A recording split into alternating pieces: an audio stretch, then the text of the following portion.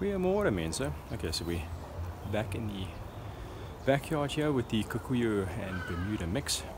We should give it a name like Bermuda or Kikuyu or something like that. Anyway, so as you would recall, last video I put down some herbicide back here. It's now been a little over 3 days, about 80 odd hours since that application went down, and I've got significant results already. Plus the grass hasn't seemed to discolor too much. If anything, the Kikuyu has discolored a little bit, but otherwise really not bad at all.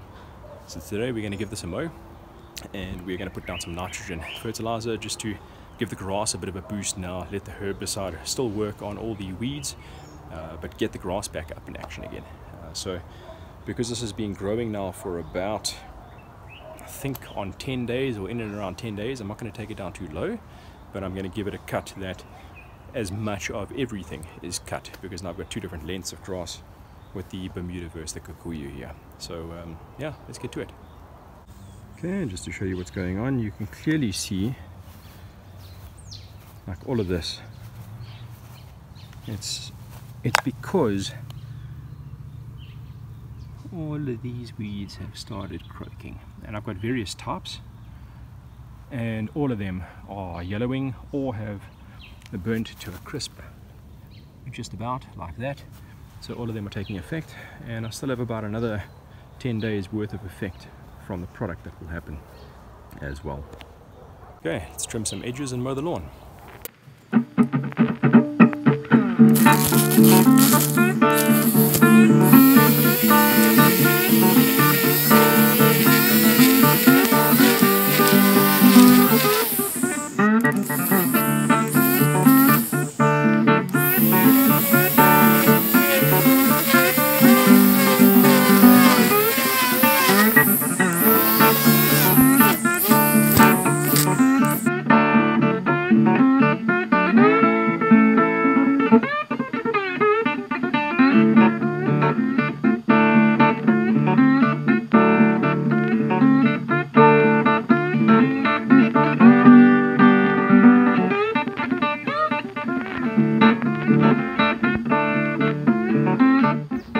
Safely say I hate weed eating and weeding, but here's also another very good example why you need proper edges, and why I've started with these bricks and that kind of thing, is that this is all Kikuyu and one or two other like flowers and stuff, the mess that grows into the beds when there's no edges. And yeah, well, even when there are edges, it's just it's a lot harder for the Kikuyu to get over the edge, and also you see it a lot more easily when there's an actual border. So if you can, border your lawn. Anyway, time for a mow.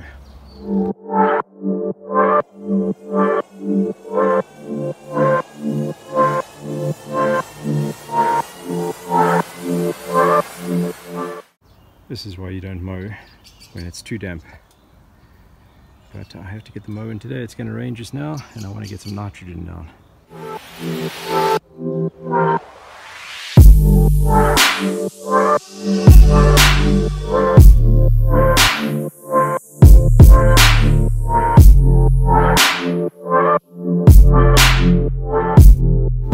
First pass done. A little bit tough on the mower with the wet grass, and it was hellish long and hellish thick, but yeah, let's have a look. I think when I get all the clippings up, hello Charlie, yeah, it's going to look pretty good. So all that discoloration is just the weeds, and the Bermuda's got no sort of lightening that's happening wherever the herbicides were applied. Just the Kikuyu's got a little bit like a yellowish tinge going on. I only sculpted in one or two places. I think now with my second pass I might actually sculpt a few more places. But yeah, let's keep going. Just look at all this mess up here. That is, it's a lot. This is where the Bermuda's prominent. You can see it's still perfectly dark green. And the same patches, there's the Kikuyu. So it took a little bit of a hit. Which is not a bad thing in my case. It's just that from the other side you actually get to see the color a bit better. This is the type of stuff that lies around in my yard. So that's that stream of weeds. So they must have just followed like a path of water as they went down and just kept seeding all the way down to the bottom. But look at this, like a muddy mess. I hope I can get this cleaned up properly. Just wanted to get the bin on, and that's what I've discovered. Look at that. That's nice. Nice, nice.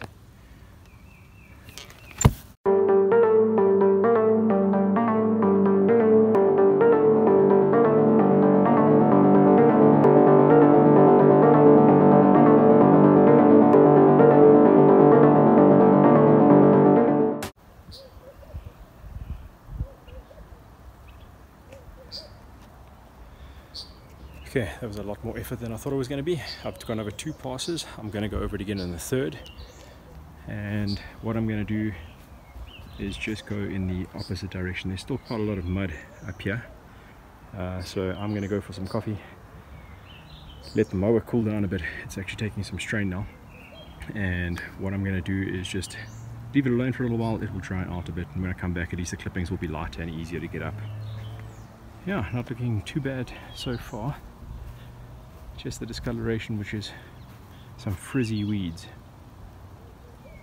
Happy so far.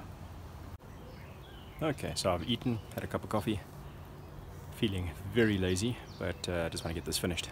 And you might be asking, why didn't I just leave the clippings if I'm about to put down nitrogen? Well, it's quite simple. Yes, the clippings can deposit some nitrogen as they break back down back into your soil, but number one, I want my lawn tidied up. Firstly. Secondly, is that I want I don't want the clippings on the ground, because you're going to be spraying now with liquid nitrogen and well, liquid nitrogen fertilizer, and you're going to end up with half of it being wasted on dead grass on the surface anyway. So you need to get up as much leaf matter and soil and all the rest of it as possible, so that your actual leaf is nice and clean. Then put the stuff down, otherwise you're wasting it. Anyway, let's do it.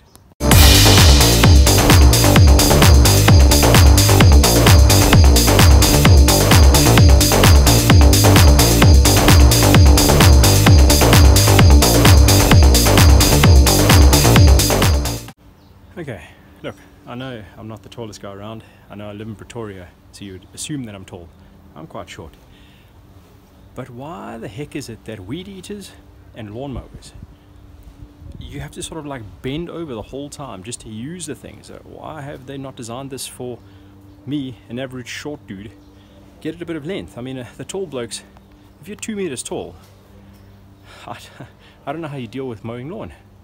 Anyway, let's have a look. Okay, so I'm done with the mow. Still a lot of dirt here. Let's look at it from the bottom.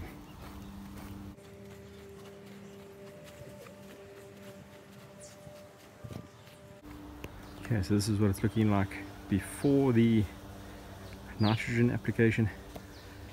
LM's doing well. Kikuyu's doing actually okay over here in the shade. You can tell where there's still like dips where the weeds are curling up, and the rest of the yellow patches is obviously more weeds, and wherever the Kikuyu is yellowing off, but none of the Bermuda is yellowing off. Okay, time to put down some liquid. Okay, so just for the sake of putting my money where my mouth is, I'm using the same container that I used the herbicides in the other day. I gave it a wash with that. So if you remember, I did a sort of pre-treatment using this. I then used this as well for the actual mix when putting down the herbicides, and then I used a little bit more of it to rinse this container, the sprayer. So now I'm going to use again a little bit of this as the surfactant to go along with NC32, which is liquid nitrogen fertilizer. And I think I'm also going to put in a little bit of iron as well, but not too much. I don't want to give the weeds any extra help, but I don't think that they will get any anyway with the herbicides down on them. So I'm going to put a little bit of that down, and this. Okay, for those of you who don't want to read the dosages, I'm going to put in just 35 mils of that, and that's now for a 15-liter mix. It's just something to get a little bit of binding going on, or a little bit of a surfactant, an additive, a helper for the other stuff that you're going to put in with your mixes. And the NC32, you normally put down 300 mils of NC32 per 5 liters, so I am going to do 900 mils of that in this one container, and that's what's going to go down on my lawn. And this we normally put down 50 grams per 5 liters. I'm going to then put down 150, although that is, at that rate, is only meant for about 100 square meters. The same for this, so I'm not really putting down full rate because I've got about 500 square meters to cover, but it will be fine for this task, because this is very high in nitrogen versus you know, like the average high nitrogen granular fertilizer. Cool, let's spray.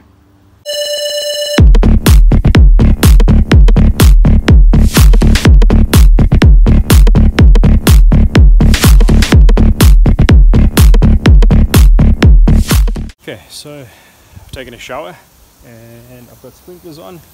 Just trying to walk between them so I can show you from the bottom of the yard as well. But in an instant everything is greened up. It's looking very good. And oh, here comes one.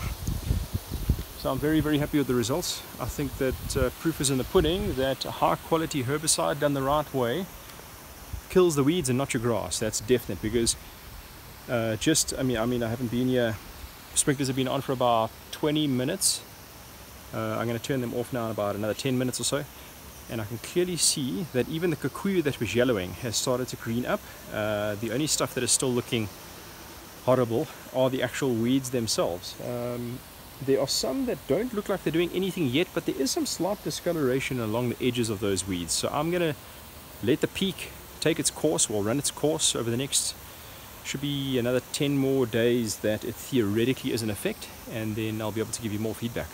Okay, my little weed patch behind me, what I've done is I've just sort of chopped everything in half. Now I know that you're supposed to leave your weeds leaves nice, you know, as big as possible, so the herbicide can stick to them as much as possible. But when it stands very high and tall, you end up only catching like half of each of them in the first place, if I could explain it like that. So I've chopped them basically in half, so they're all still sort of 15 to 20 centimeters long, and I'm going to put down some more herbicide in a bit. Okay, so I'm dodging sprinklers here, and that's what it looks like from this side. I would say noticeable improvement already, and that's because it's liquid. Now NC32 is actually a slow release product, but I always seem to see an immediate effect anyway. So I think that just by having it on the leaf, you know, for the time that you're actually putting the stuff down and the time that it takes you to go get your sprinklers on and all the rest of it, I think it's enough for it to start doing something immediately, because this is looking very good. It's borderline scalp for the height that I let the grass grow in for. Remember, if you let your grass grow too long, you shouldn't be cutting it out too short. So it's sitting at about 25 mils at the moment, so not long and not short, but I'm very happy with the results so far. Okay, thanks for watching. Please like and subscribe, and we'll catch you on the next one. Cheers.